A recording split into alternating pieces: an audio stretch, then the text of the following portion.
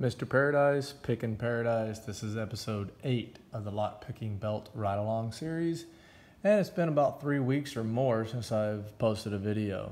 A couple reasons for that. I had some family in town and extremely busy at work. But it's also to let everyone take a break and practice and catch up and get up to speed. And also to let newcomers come onto the subreddit and discover lock picking and then kind of catch up and go through all the previous episodes. So if you haven't watched the previous episodes, then go ahead and do that. They're linked to a whole story or series in my YouTube channel, but you can just look through the past posts if that's what you're doing. So hopefully today's going to be a quick one, but what I'm going to do is I'm going to give you guys some tips on the 1100s. Now, if you've seen any of my past videos or seen me on Reddit a little bit, you should know that I go through the 1100s fairly easily. But it's not like that for everyone, and it wasn't like that for me in the beginning. So I'm going to share some tips and some advice with you guys on how to get really good. I never had to progressively pin, and there's no shame in progressively pinning. It's actually a really, really good way of learning, and you actually learn how to take the lock apart and how to make it better and how to make it pick more interesting as far as like throwing spools around. So today I've got this one pinned up with 3 pins, and I have the pins right here. I've just mimicked these so that way we can see what's inside, and it goes left to right. So this would be pin 1, pin 2, and pin 3. This is the key for it, so we can kind of see the bitting. It's only the first 3 pins. Okay, so what I'm actually going to do right now is take just a little bit of time and throw the pins inside the core so we can see what they look like with the key in there, and maybe even with the first spool, so we can kind of understand what's going on in the lock. Because if you understand what's going on in the lock, you're more likely to be able to pick it. So here's this, and if we go ahead and insert the key, I love the way those go up like that. Every lock I pick, I look at it. So now we can see they're in there. So if that means they're at the shear line, okay? That's going to allow this to rotate. So once we pick them into there, it'll rotate. Now, if we push these back down and we go after the first one, which is a spool in this case, we grab that spool and we stick it in there. Now we'll know what it's like when it's in the resting state. So we're already in the middle part of that spool. So as soon as we set these other 2, which are serrated, we have 3 serrated key pins with 2 serrated standards and 1 serrated spool. So that's what we're going to be picking, and we're going to pick that lock in just a minute. I've got this core identically in the 1100 that's in the vise right now. So that's what it's going to look like in its resting state. So we're going to need to pick this until it meets shear line, and then boom, that's shear line. So we're not even going to feel, we will feel 1 serration. If we look at that, I'm trying to get it to show up in the video. If we look at this, boom, there's that serration, and then it's going to go to shear. So it's going to hit that 1 serration first. Okay, second one, we are going to feel, see how many serrations we should feel. 2 serrations, I think. I think we're going to get 2 serrations off that. We're going to feel 2 serrations, and then it's going to be picked to shear. And then this will make the core rotate and sit up against this spool, and then the spool will need to pick, and it'll get caught on the 1 serrated, and then it should go ahead and pick open after we pass the bottom of that serration. So and you can play with those, and you can mix them all around and put them wherever you want. About progressive pinning, I would suggest you go ahead and remove the key pins that you're not having in there, but technically you don't have to.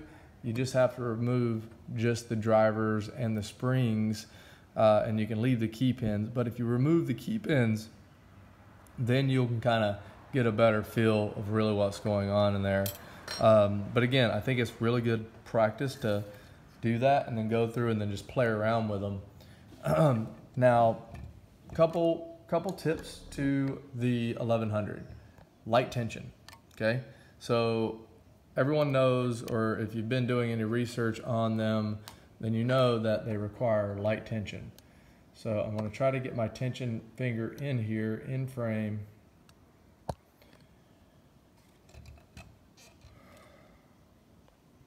With the correct lighting.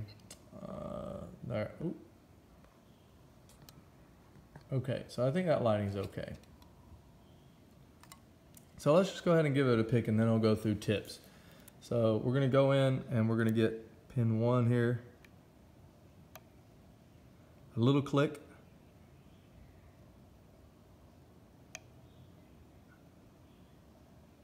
We're going to go on 2.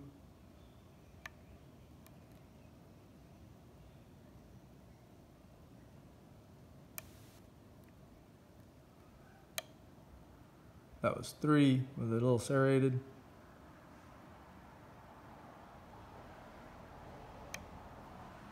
We're on 2.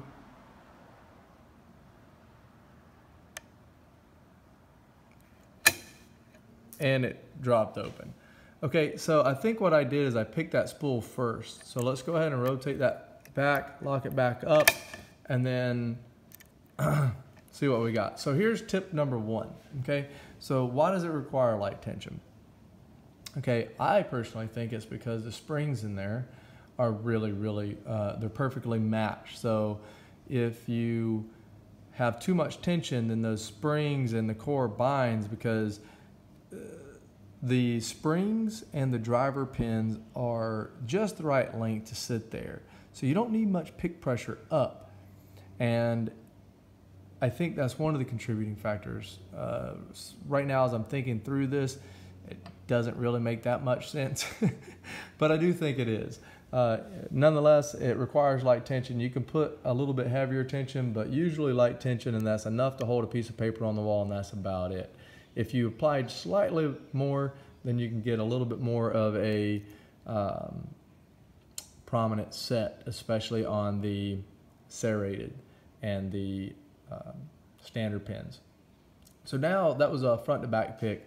Another interesting thing that you can do, picking any lock, but especially when you're progressively pinning, sometimes there's no direct binding order. There is, but you can kind of fudge it a little bit. I've already played with this one front and back, and I can pick it in both directions.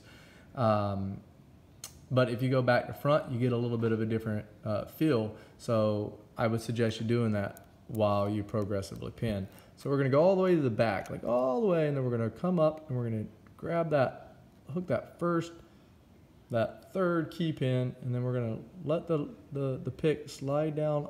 Oh, I'm going to let it slide down over it. I'm trying to watch the video and pick. Okay, now I'm at the bottom of that third one. Okay, so I applied a little bit heavier tension so we could hopefully hear that. So we heard that, and we've seen the core rotate. Now that, my friend, is a set pin. Now if I feel that key pin, and I feel it, nope, it was not, unless I'm on key pin 2 now. I was on key pin 2. So back on key pin 3, if you feel that, it's nice and firm. I mean, I can put a good amount of pressure on there, and let me try to, I'm gonna reset it and just get pin 3 for you guys. Go to the back, coming up, and now we're gonna grab that third pin, that third key pin. We're on the tip of it now. I'm gonna set it.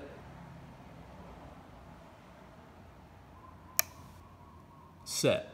I'm not gonna move my pick. I'm gonna show you how much pressure.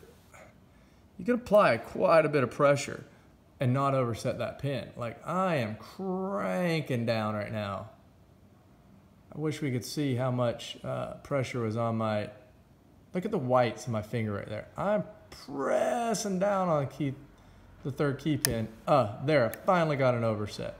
Okay, so one of my tricks to the 1100s is once it feels kind of tight, but it's not gonna move anymore, that's the set key pin. So instead of trying to feel for that,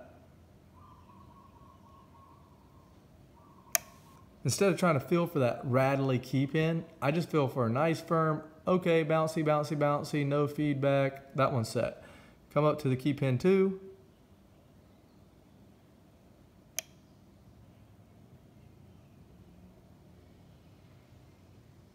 And that's set. Okay, I'm pushing down, it's set. I'm gonna go to key pin 1.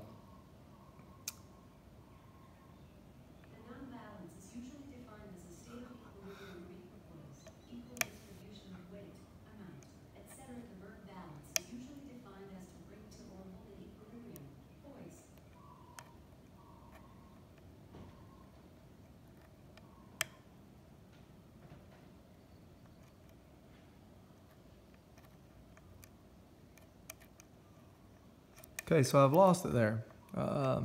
Alexa threw me off and picking on camera threw me off.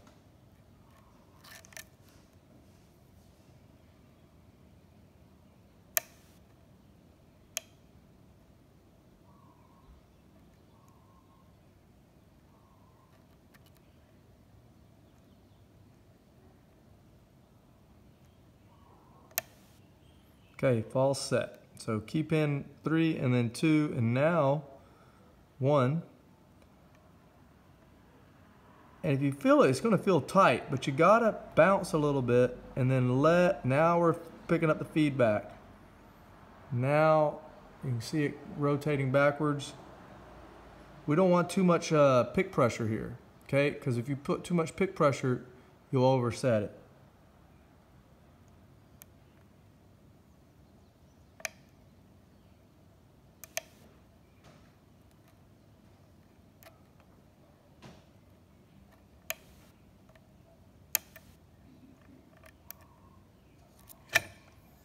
Okay, so my tension tool slipped, and it's because when I was picking the spool, the second key pin dropped and I had to go back to it.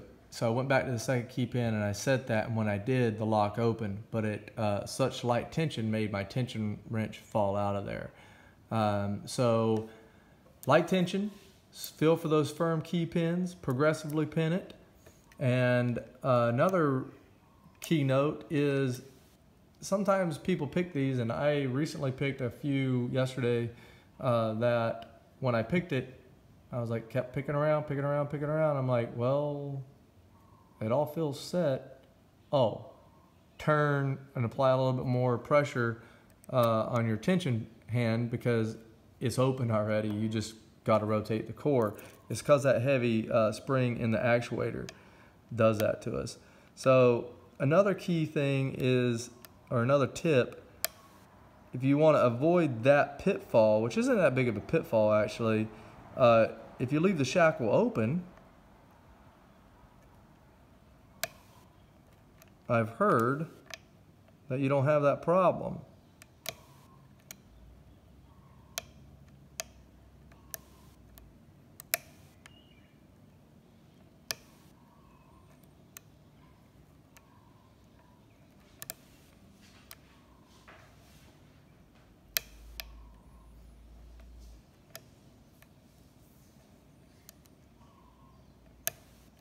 Well, since I tried it, let's get it on film.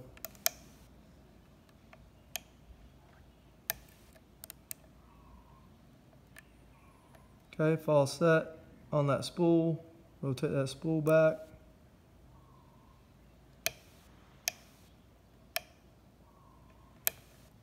Yep, there's no prick. So yeah, if you leave the shackle open, there's no actuator spring pulling on the core. So as soon as you pick it, it will fall right open. So you guys can try that and see if that helps you learn these 1100s and progressively pin them, take them apart, put them back together, and enjoy it. And I do appreciate everyone, you know, watching the videos and the positive feedback and the sharing the videos. And we're going to do a follow-up on this hopefully in 1 week just to see how everyone's doing. And we're going to pick the blue one. And that one has a little bit of a better bidding. Be sure to pay attention to your bidding on the key and where and what that looks like. As we noticed on this one, the third one, we barely had to pick up, right? It was just one little bitty click, so it was almost a zero lift, and zero lifts can really play havoc on you. So practice, and next week we're going to get the blue one, 5 pins. It's a stock lock, a stock 1100, and we'll pick that. And after that, we're going to maybe start tackling the challenge lock. But for you who have already kind of built going up through that direction, check out Den Brass. His videos on how to make challenge locks, or how he makes his challenge locks, really shows you a master at work, and it shows you how quick and efficient he is at it and how simple it can be. So don't be intimidated by it. Don't be intimidated by the 1100s. And I appreciate all the positive feedback. Thanks for listening to me ramble, and keep picking.